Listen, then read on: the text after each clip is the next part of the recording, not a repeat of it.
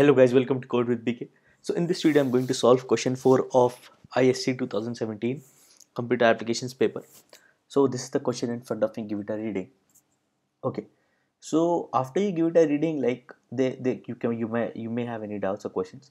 So the only thing that may confuse some people, or it confuses me as well, is that the rate to be calculated for the given units. So it says for the first 100 units the rate is fixed at 2, for the next 200 at 3.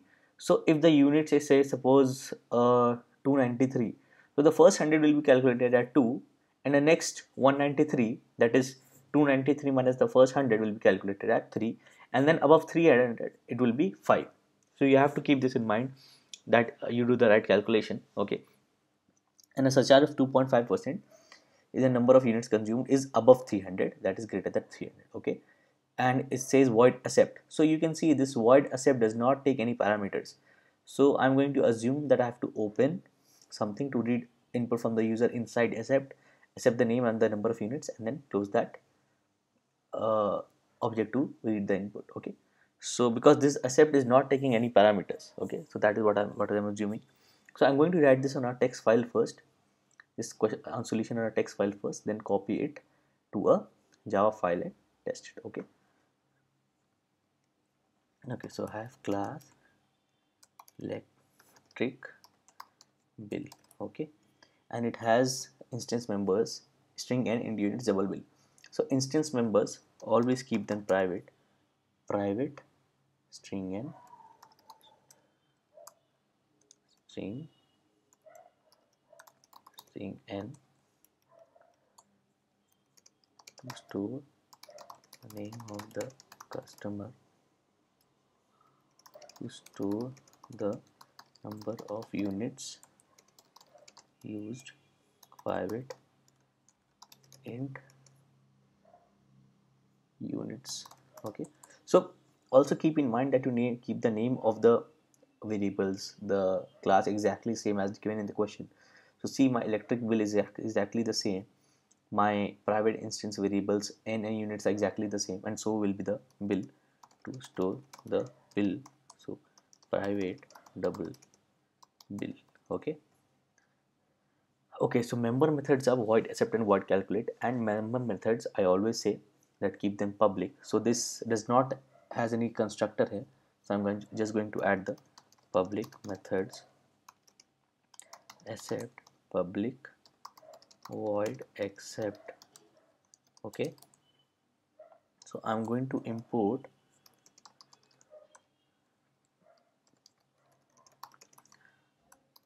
so always leave ample blank spaces when you are writing code on a sheet of paper, because you may want to come back and add certain things, and you don't want to make your code messy, because presentation in a class 10th paper is absolutely important.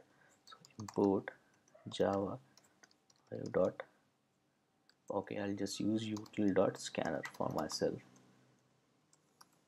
scanner, or uh, you can use java.io.buffer reader or data input stream. Okay, so I create a scanner class object to read data from the user. Scanner is equals to new scanner system dot in. Okay, read the name first, ask for the name, system dot out dot print, enter the name of the customer. Okay, string, and n is equals to, since we already have the variable for storing the name, I'm going to directly do n is equals to scanner dot next line. Okay, ask for the units, system dot out dot print the number of units, and I have units is equals to scanner dot next int. Okay, So so here we are doing the next line first and next int after that. So if you if you would have next int first and next line after that, so you would have to read that extra change in line that next int uses. So I've prepared a video to tackle next line and next int. You can check it out in my set of videos added. Okay, so we have read the name and the units, and you don't need to read anything more. So I'm going to close the scanner. See, even if you don't close the scanner, it does not matter much because you're in class 10th only, but it's a good coding practice. It gives a good impression to the examiner that you're aware of the coding practices, basic coding practices. Scanner dot. Also, I'm making typos, but you guys are not allowed to make typos because you will be having a pen. Okay, so the first accept is done, and I guess it's cool because scanner, yeah, it looks fine to me. Read the name first, and the name of string in scanner. Okay, system dot order, and the name of the okay, scanner. Okay, okay, okay. So now I have to calculate, complete the calculate method. Okay, public void calculate.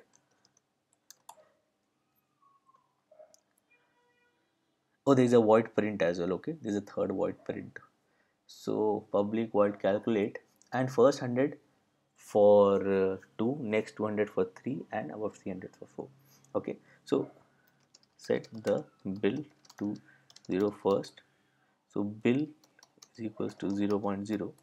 Okay, calculate the bill for the first 100. Okay, okay, so I'm just adding spaces enough for myself. Okay, so now you have to see that the bill is greater than 100 or less than 100. So what you can do is,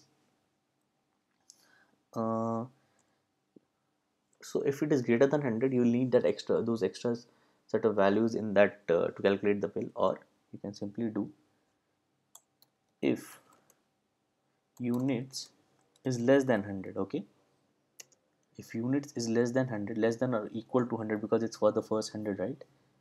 First 100. Okay, less than equal to 100, because when it goes after 100 we start with 3 per unit. Okay, so if units is less than equal to 100, bill is simply equal to 2.0 into units. Okay, and we return,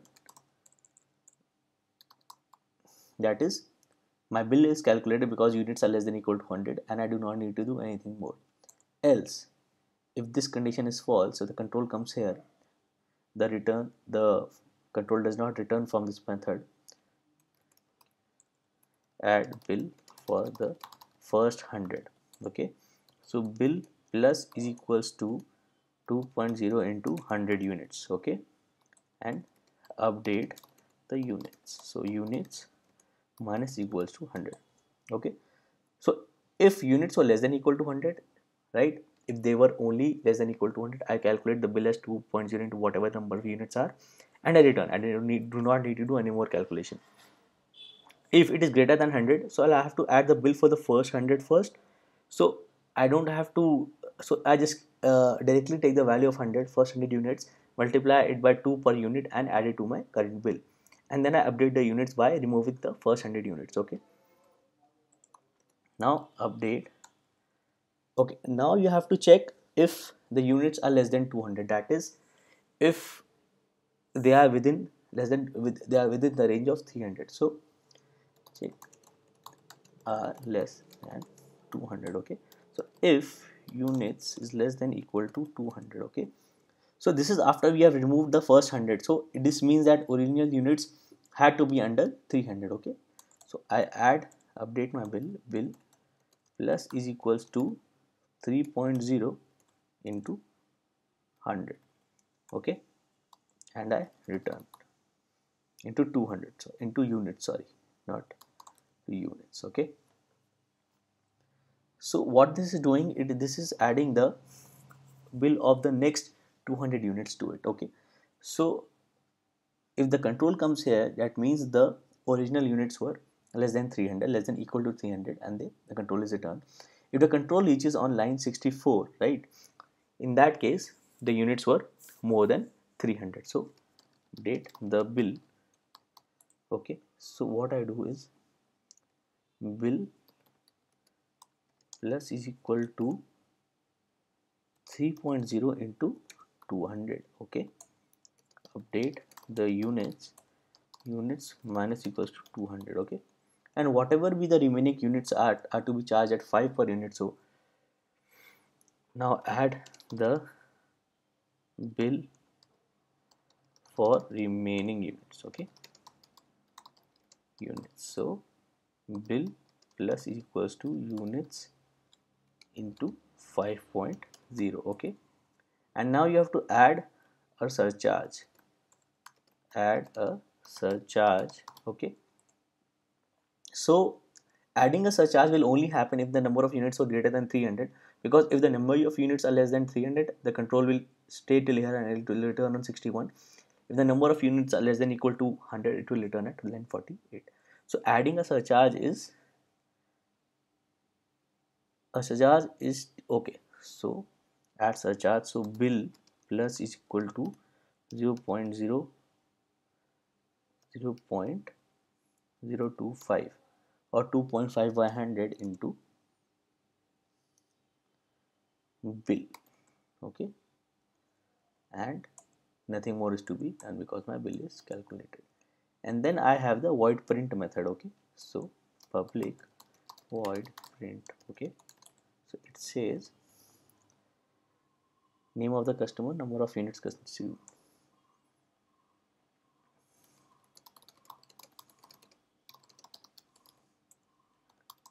So system dot out dot print dot println name plus n. Okay, the units. Oh, so just because, see, now that's why I told you to leave ample spaces, because we already used the unit. So by this point, units are minus 300 or units are minus 200 or units are minus 100. So in that case, what you can do is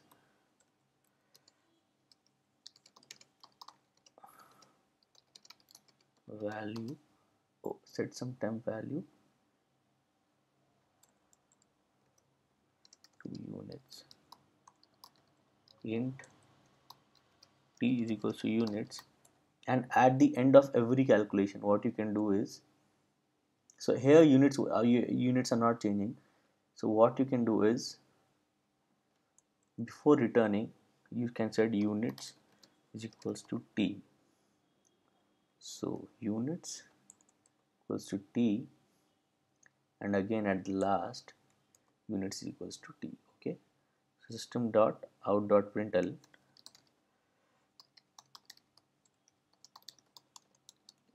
units, number of units consumed. Okay, so I will try to keep my output as close as possible to the one given in the question. Print the bill. So bill amount, system dot out dot println bill amount okay plus bill. Okay, and my class ends here, so I don't need all these extra spaces. Okay, so this is my electric bill class, and I think everything is fine here. Okay, okay, okay, okay, okay, this is fine, this is fine, this is fine. Okay, this line is not needed, so even if you remove, because after t to set to units does not change anywhere, so units will stay the same here, so you can remove this, really not needed. Okay, and then you update the bill, update the units, then you check if units is less than equal to 300, update the units again, update the bill again, set the units, if it is greater than 300, you update bill, then you update units again, and then you update bill again, and then add surcharge. Okay, looks fine to me. And then I have to add a main method to create an object and call above member methods. Okay, so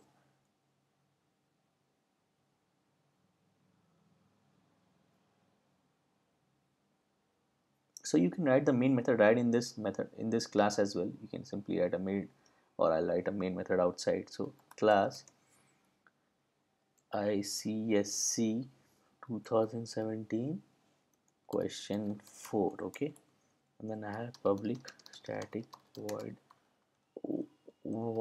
main string args. Okay, and then create an object of electricity bill. Okay, so electric bill EB is equals to new electric bill. Okay, call accept EB dot accept. Okay, then call calculate EB dot calculate,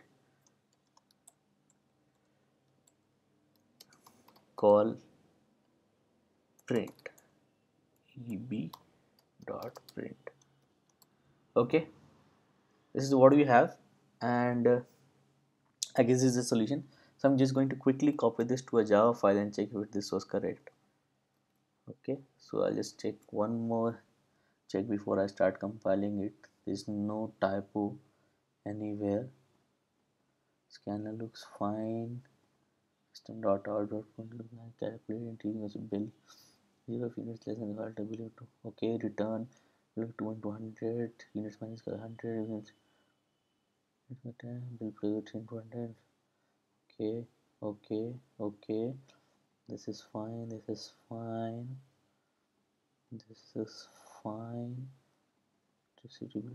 Oh, see, there is an extra period here. I did not do that. Okay. Okay. Let's copy again this. Okay. So I'm going to just compile and check if this was correct. So I have Java C. Static void main was wrong. Oh my god, that's a silly mistake. Okay, so you lose maybe a marks there if you do that. Okay, so Java ISC 2017 question 4. Name of the customer is BK. I'll add my name, and I use say 293 units. Okay, so my bill amount is 779. How? Because for the first 100 it was 2, right? So it was 200, and then for next 193 it was 3. So 193 into 3 is will give you 19 3 55 79. So 579 plus 200 will give you 779. This is okay. Let me check for another case.